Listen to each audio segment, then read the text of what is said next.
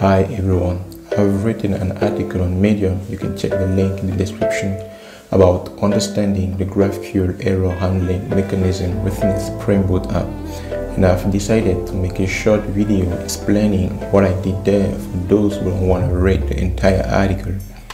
So at the end of this video, you'll have a better understanding of the error handling mechanism behind the scene, and you will get to see how you can customize what you send back to the client.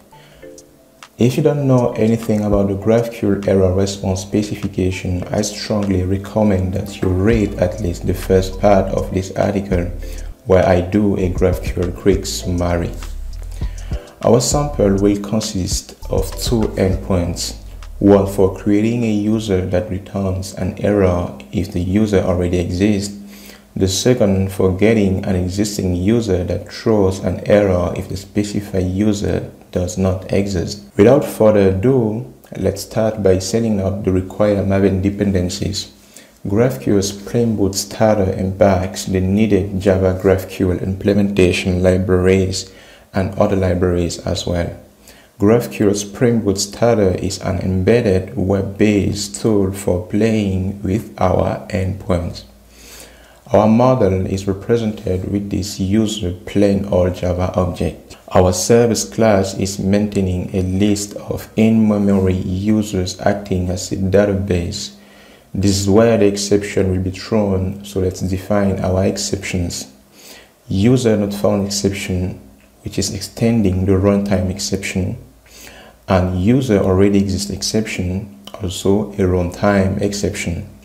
Now let's throw from our service class a user not found exception when the specified user is not found with a custom message, and a user already exists exception when the created user is already existing.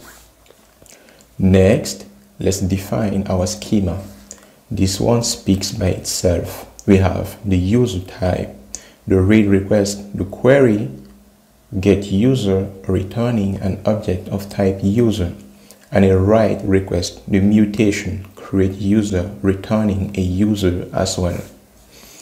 Finally, our resolvers, user query resolving the get user endpoint, and user mutations resolving the create user endpoint. Now let's start our application and test different scenarios. If you try to create a user, everything works as expected and we receive the ID of the created user. But if we trigger the request again, we receive this generic message telling us something bad happened into the server. If we try to get a non-existing user, we get the same error message.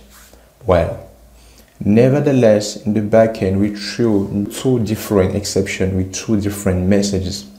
Unfortunately, not only are the details as defined by the GraphQL specification missing, the error message is also inconsistent, as it indicates a server-side error, yet it is a client-side error.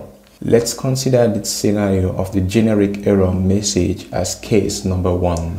For case number 2, we want to return the message of our exceptions and additionally tell the client what is wrong with his request so that he can react accordingly. To do so, let's make our exception implement the GraphQL error interface, which corresponds to the GraphQL specification error format. First, with the user already exists exception, and then the user not found exception. Notice that the method get locations and get error type are mandatory, but we will return null for the moment as they will be null in this scenario. In the case of user not found, we want to tell the user which field was invalid.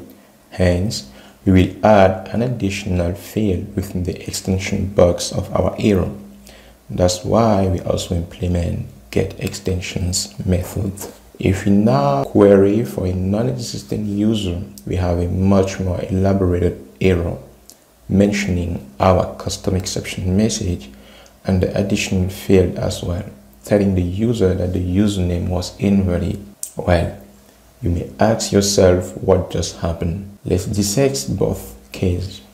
Basically, when the program throws an exception, two things happen. First, the thrown exception is handled by the simple data fetcher exception handler, the default implementation of the data fetcher exception handler. The handler wraps four things: the thrown custom exception, which is the runtime exception, the exception message coming from our exception, the error locations coming from the GraphQL engine, and the extensions coming both from the GraphQL engine and from our exception. It wraps them within an exception while data fetching error, which is an implementation of the GraphQL error interface. Then the exception while data fetching is added to the list of errors. After the simple data fetcher exception handler process, another handler comes into action to handle the return list of errors. It is the default GraphQL error handler, the default implementation of the GraphQL error handler. This handler gets the inner exception within the wrapper error issued by the data fetcher exception handler and filters every exception that is not an instance of GraphQL error. He considers them internal server errors that have nothing to do with the GraphQL error layer and which should not be delivered to the client, and that's pretty normal and justified as behavior, since no one wants to see its internal server errors relayed to the customer. That's why he wraps them within a generic GraphQL error that has a generic message.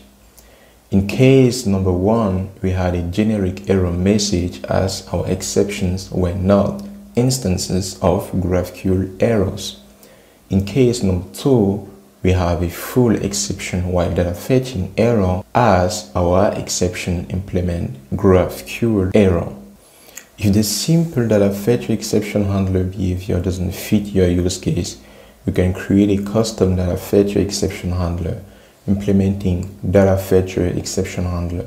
Then define your own logic and throw something different than an exception while data fetching GraphQL error. However, this is something I will not advise, as you can find yourself breaking the rules of the GraphQL specification by sending a non-standard error message, unless you really understand what you're trying to implement, which, in my humble opinion, does not work, as they already implement a pretty good behavior.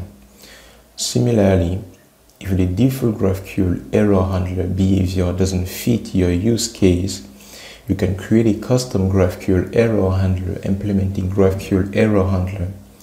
Then define your own logic and handle GraphQL error differently. As an example, let's suppose we are not satisfied by the string exception while fetching data -- which is automatically appended to the error message sent to the user, and we just want our original message in the error without any fancies. We will send our unwrapped original custom exception to the final user by defining a custom GraphQL error handler implementing the GraphQL error handler interface.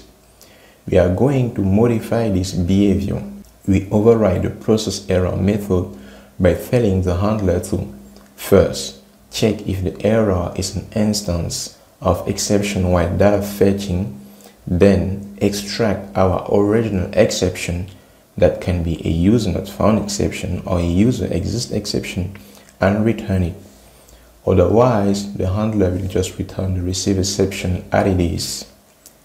Now, if you try to create a user twice, we get only our message without any additional message, and this is valid for both requests, as we even get our extension field for the case where the user is not found. Of course, now we can add our own locations, error type, etc. by just implementing the corresponding method in our GraphQL error. As you can expect, if we return an empty list of locations when the user already exists, our response is modified accordingly. Now you can fully customize the error that you send to the client. I hope you enjoyed it. Don't forget to clap the article like the video and stay tuned for more interesting topics.